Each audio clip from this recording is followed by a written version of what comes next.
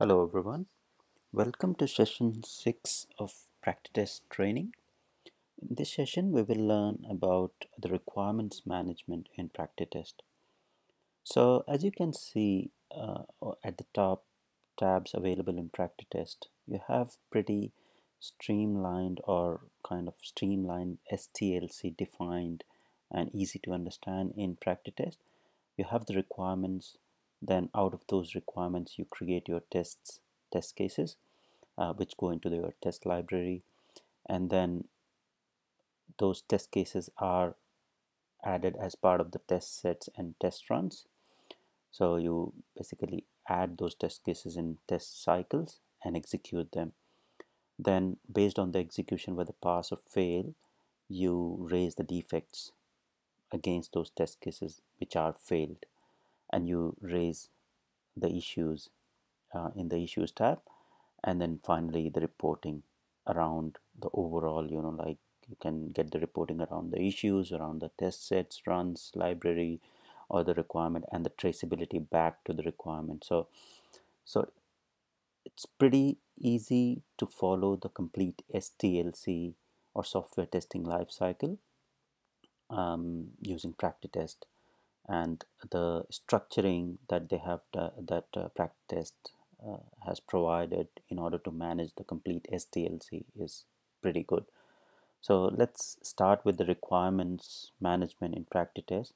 So in order to add a new requirement, you just need to click on the requirements tab and it will open the requirement management page. So you can add a new requirement by clicking on this button here at the top. In order to edit a requirement, you can choose any of the existing requirement and just like click on that requirement. There are edit icons available, so if you want to edit the heading, you can change the heading here. Create users for say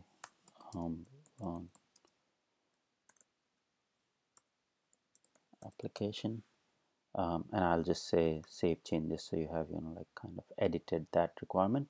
If you go back, you can see the edited requirement is available here. All right. To delete a requirement, you can just click on this little icon here and it will delete that particular requirement.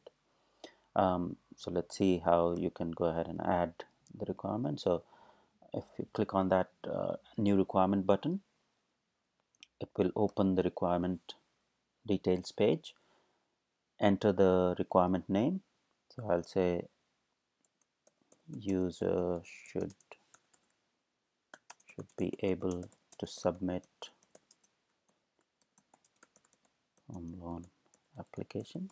I'm just taking any usual high-level requirement, not getting into too much detail.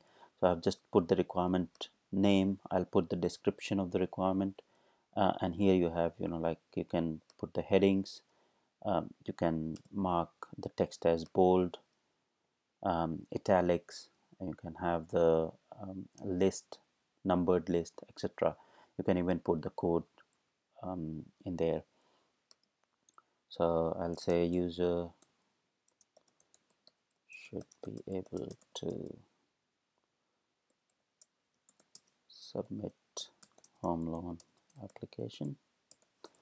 So that's a high-level requirement, I will say. And so by default the status will be not covered because you haven't added any of the test cases against this requirement. So you are just creating that, and you can add the particular requirement as standalone, or you can add it as a sub requirement under any of the parent high-level feature.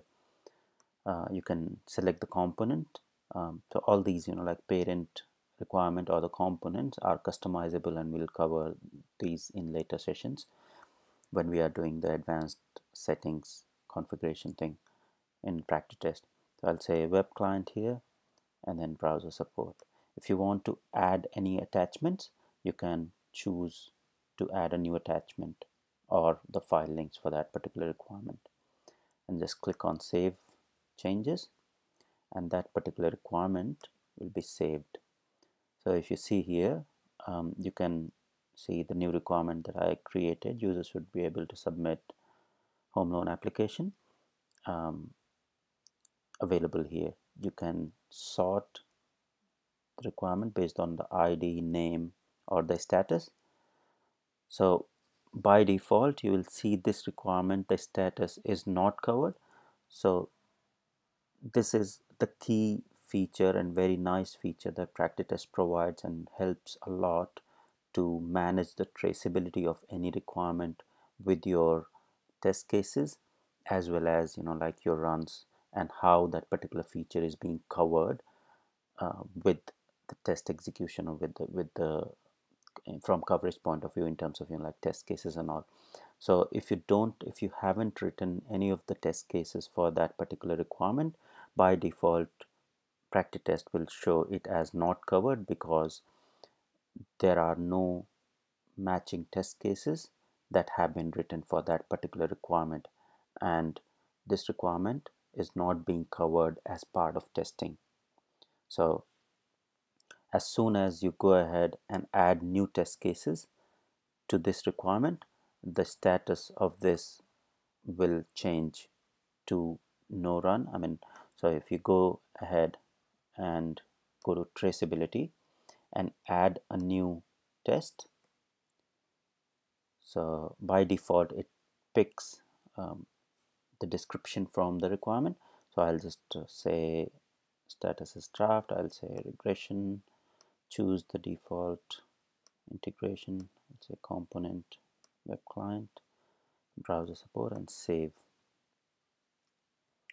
and then go back to the requirement, and it will change to no run, because there is a test that has been added as part of this requirement, but since that test hasn't been run or executed, it hasn't been included as part of the test cycle, so that is why it's showing as no run at the moment. So there is coverage, there is traceability for this requirement, there are test cases, but the execution hasn't happened yet.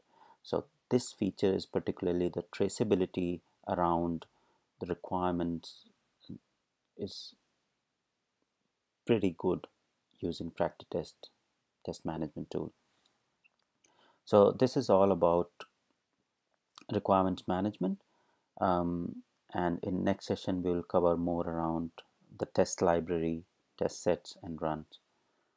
Thank you.